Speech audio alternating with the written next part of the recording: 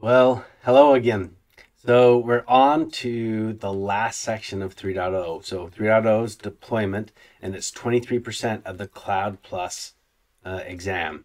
This is given a scenario, perform cloud migrations. Okay. And once again, we're taking this right from CompTIA's cloud objective. So given a scenario, perform cloud migrations. Just going to copy that so I have it. And this is a small section, so hopefully it won't be that long. So, how are you converting? Are you taking a physical machine and converting it to a virtual machine? So P2V, or is it already virtual and you're converting it to virtual, virtual to virtual, V2V? And then there's cloud to cloud migration. So you're going back and forth. So some people like to avoid vendor lock-in. If you want to avoid vendor lock-in, that's why a lot of people go the container route. But if you go the container route, that way you can easily migrate. You don't have to worry about as many things because it's these nice containers.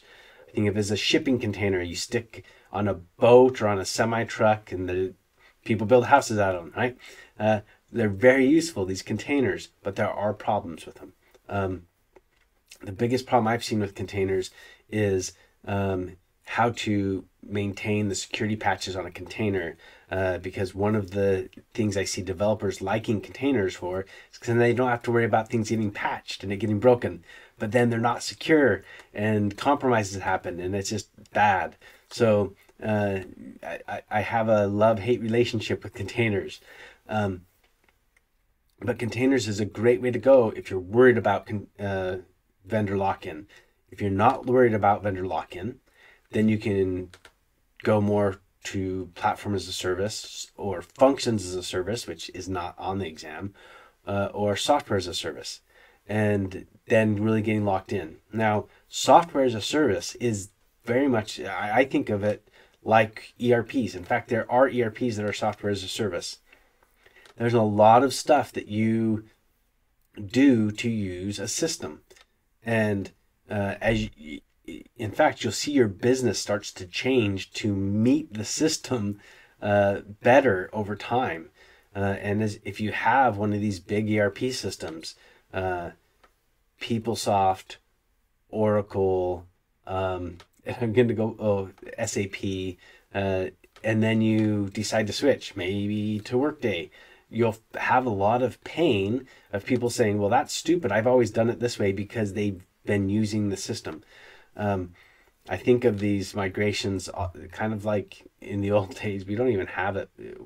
Where's WordPerfect anymore? Anyway, I think people using Microsoft Office versus WordPerfect. I use OpenOffice, so, but people loved one or the other, and they hated having to use the other because it just wasn't useful. And that's not true. It's whatever they used is the one that worked best. So what works best for you is the one that you use. But switching has a cost. So when you do these, you have to worry about it. And then not only that, you have to work it into your system. You have people talk about buy versus build. There's also buy and integrate, right? You have to integrate it. So set up the access control list correctly, set up the firewalls correctly, and also the integration points to your other systems, right? Okay. Storage migrations. Are you going to use block, file, or object storage? And what type of database you're going to use? So relational, non-relational, cross-service migration. So Amazon has great ways to convert databases, and you can convert even from local to in the cloud.